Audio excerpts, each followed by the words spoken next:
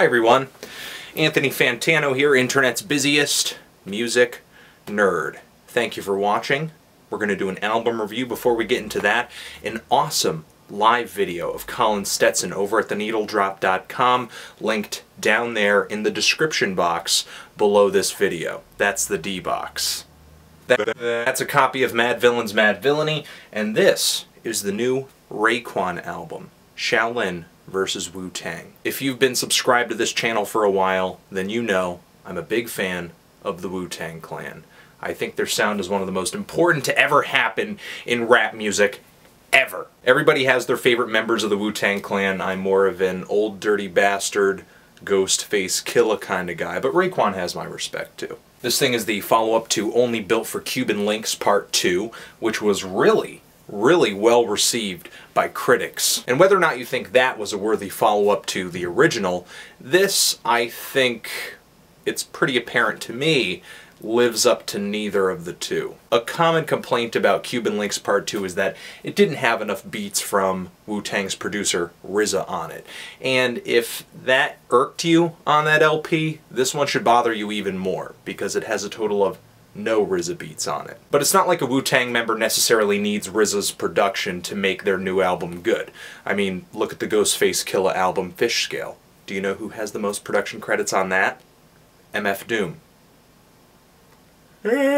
So yeah, no RZA beats here, but a bunch of beats that try to imitate that RZA sound. Why? With the atmospheric hanging in the background, sound effects and dialogue from kung fu movies, really eerie instrumentation. It just boggles my mind. If you're going to try to grab that RZA sound, why not just get RZA or work with RZA instead of having a bunch of different producers try to copy that? Instead, why not have them work toward their strengths and develop a different sound? Unlike Cuban Linx Part 2, I don't feel Raekwon exploring anything outside of the sounds that we're used to hearing him play with. He's kind of just settling into a shadow of what the Wu aesthetic is. When Raekwon does do something that's a little bit of a surprise or tries to throw a left hook, it misses by a mile. Chop Chop, which has really corny group vocals all over the hook, and the auto-tuned hook on Rock and Roll. This is the kind of stuff that, to me, Wu-Tang always stood as an alternative to, and yet it's here. There are a lot of good guest MCs here. Method Man lays down a great verse on Every Soldier. Black Thought's pretty good here too, even though he doesn't really stick around as long as I would hope he would. Busta Rhymes is okay. Of course, you've got Ghostface Killah tearing it up on a few tracks. But then you've got a lot of MCs here that I'm kind of surprised to hear from. Guys who I don't really feel like fit into the gritty Wu aesthetic, like Lloyd Banks or Rick Ross, especially. Jim Jones, too. I didn't really like Jim Jones on Ghostface's new album, and I'm still not a fan of him here.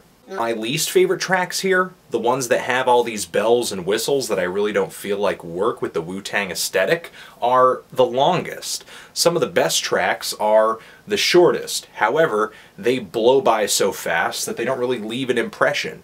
They have some good rhymes, they have some decent beats behind them, but they just kind of feel like they're there and gone. A few of the vocal mixes are off. Most of the beats don't have any beef behind them. A lot of them come off as really repetitive. The beats and production here aren't the worst thing in the world, but I've heard Raekwon spit over much better. When it comes to rapping and flow, Raekwon is good.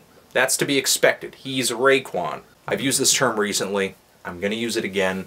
It's just kind of a stay-at-home album. An LP whose sound is just so predictable, so comfortable, that it's pretty much just for the fans. I feel like this is kind of a transitional moment between Cuban Linx II and 3. He even hypes 3 in the lyrics. So I'm feeling like a strong 5 to a light 6 on it. There are some alright moments, some decent tracks, but most of it I'm just kind of on the fence on. What do you think of this album? Do you love it?